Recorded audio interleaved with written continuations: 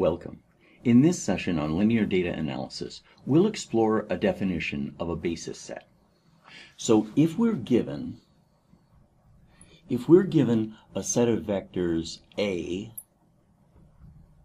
that are a span or a spanning set, or we will sometimes use the verb, say, that span a vector space V, then a basis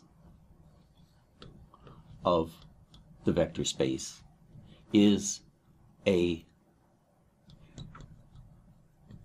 linearly independent spanning set. Let's go through some simple examples and determine whether they're linearly independent and therefore whether they're a basis. So suppose that we have vectors that are 1, 0 and 0, 2.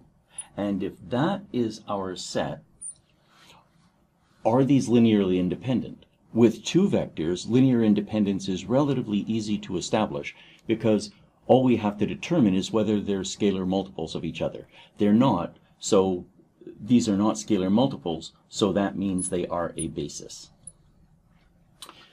Let's suppose that we're given the vectors 1, 0 in our set, and then the next one is 1 and 0.0001. This is a troublesome case that will occur occasionally in linear data analysis. And a question of whether these are linearly independent or not comes down to a matter of numerical tolerance. Mathematically, they're distinct, but numerically, I personally would have a little bit of a problem saying that those are completely linearly independent. So let's observe right now that they are a basis.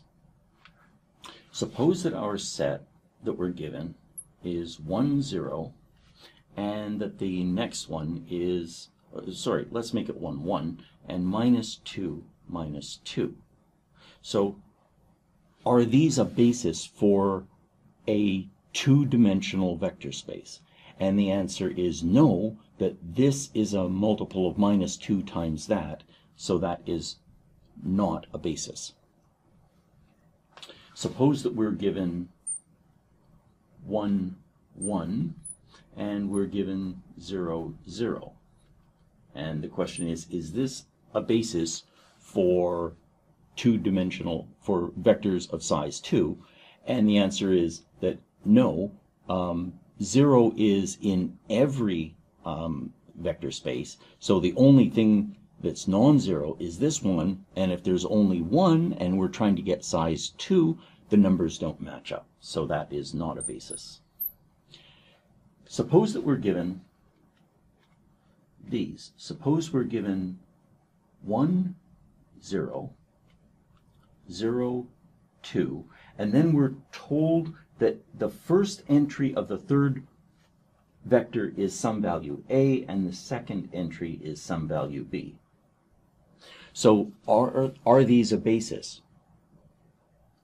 Well, let's say, are they a spanning set? Because this and this failed because they weren't spanning sets. They didn't provide enough information. This is a spanning set, but I can see that I could construct this as a linear combination of these two. I could say that if I take A times this vector plus 1/2 B times this vector, I get the third vector. So those are linearly dependent and they are not a basis. Well, how could we find a basis? What's an algorithm? And one method that we can use is we can gather all of the vectors that were given, gather these into a matrix A. And for now, the order in which we do the gathering doesn't matter. We can do it in the order of appearance, we can do it by whatever method we want. But the idea is, let's gather all of the vectors together. And then what we'll say is that is that for a matrix R that is the reduced row echelon form of A, that each pivot of the reduced row echelon form R, each pivot of R is a linearly independent